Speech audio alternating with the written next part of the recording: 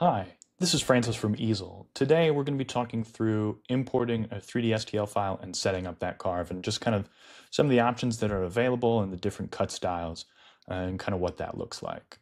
So I'm going to start by going up here, click on import an STL file. I'm going to import this STL file right here.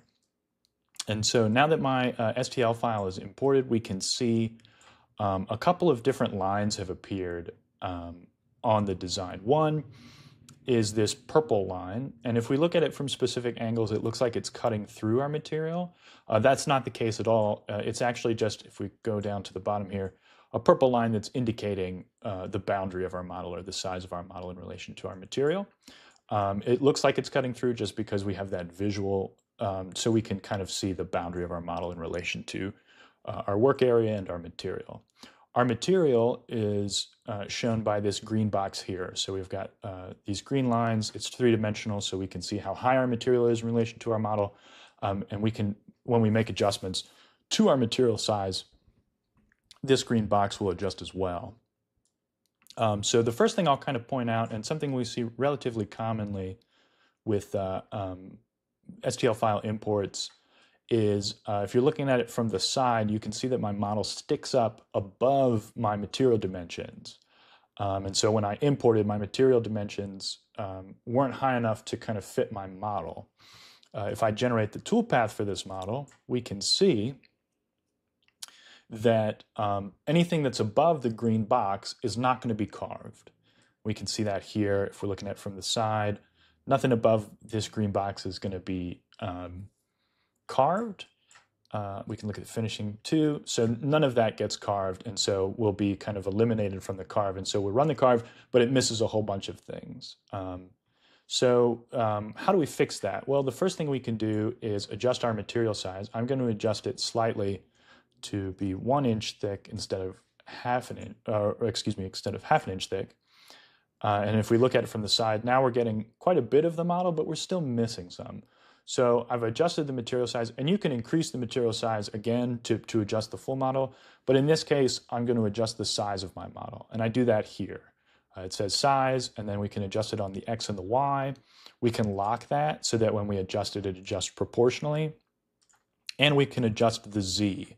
In this case, I'm not going to adjust the Z. I'm not going to adjust the Z proportionally with everything else. I'm just going to adjust it on its own, and I'm going to make it 0.75. And so that's adjusted the thickness of my model down from what was essentially 1.3 inches down to 3/4 of an inch. And that now fits inside the bounds of my material. And again, you can adjust that size here however you want. You can also rotate your model. We'll keep it at 0. And then you can also adjust the orientation. So if it uploads and it's upside down, you can just adjust the orientation and that'll fix that. The other thing to mention is this position here. And so it's on the X, it's 0.6. On the Y, it's 0.869, and then on the Z, it's 0. So if we look at it from the side, my model is sitting at the bottom of the material, so it's sitting at the 0 point.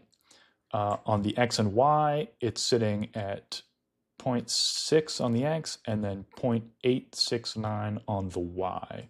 And we can see that right here.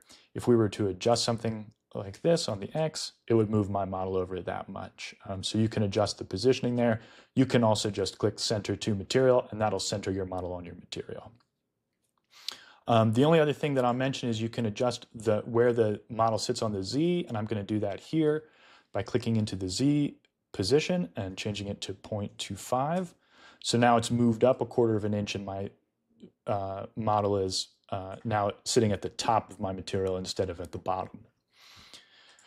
Now we can kind of get into the cut styles. There are 3 cut styles that you can choose from. The first is a full depth cutout using tabs. This is essentially going to cut out your object, so when it's done, you'll just have your 3D model completely cut out. The next is a rectangle relief, and what this does is it sets a cut depth for the Carve and then provides padding around it in the shape of a rectangle. And so it'll cut out your model but it'll also cut out a square around it to give you kind of like a border around it. A couple things to note here. First, there is a cut depth, and that cut depth is indicated by this gray kind of square that has appeared. If we look at it from the side, that gray square is intersecting my model, and there's kind of a portion that's lighter above it, and then a portion that's a little darker below it. Everything that's lighter is going to be carved. Anything below that or in the darker section is not going to be carved at all. So we want to adjust that to carve part of my model. So I'm going to change it here to, we'll try 0.6. Oop, not 0.6, 0.6. And now we can see that it's got like, it's all kind of brightly colored. We can look at it from the side and it's still intersecting my model, but in this case, that's okay. That's how I want it. The only other thing to mention is that now there's also padding to think about, and padding is the size of the rectangle around our model. So how much outside of this purple square is there going to be a rectangle around my object? In this case, that's shown by this orange box. That's a little too big given my material, so I'm going to adjust it to 0.5 all the way around. And you can do this individually, so if you have a certain like dimensions on the left and right versus the back and front, you can adjust those all individually. Now we can see that my orange rectangle is within the bounds of my material. If I generate this toolpath, we'll see that instead of just carving out the model, we're now going to see that on the roughing pass, it's actually just going to be a rectangle, and then the finishing pass is going to focus on my model. The final cut style that we have available is model boundary relief. This is very similar to rectangle relief, except instead of creating a rectangle around my material, it's just going to cut out my material to, or cut out my design to a specific depth. It's not going to cut all the way through, it's just going to cut around the bounds of the model to a specific depth. You can add padding to that, so you can create a little extra space around the model if you want to, but it's really just going to cut around the model, and we can generate that toolpath and visualize that here. So there's my model, and then there's a little extra kind of on the edges here that are kind of indicative of a model boundary relief. And then the only other thing to kind of talk through is the finishing toolpaths. By default, it's going to be on x-axis. So if we go to the finishing, it's going to move, the bit's going to move along the x-axis as it's kind of traveling. We can adjust this to 45 degrees. If I generate this toolpath,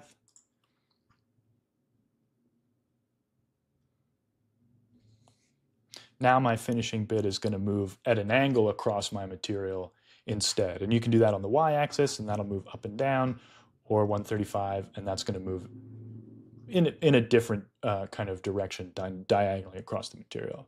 And that's just kind of a quick explanation of 3D carving, the cut styles, how to orient your model, everything like that. Have a wonderful day. To learn more, head over to Easel.com.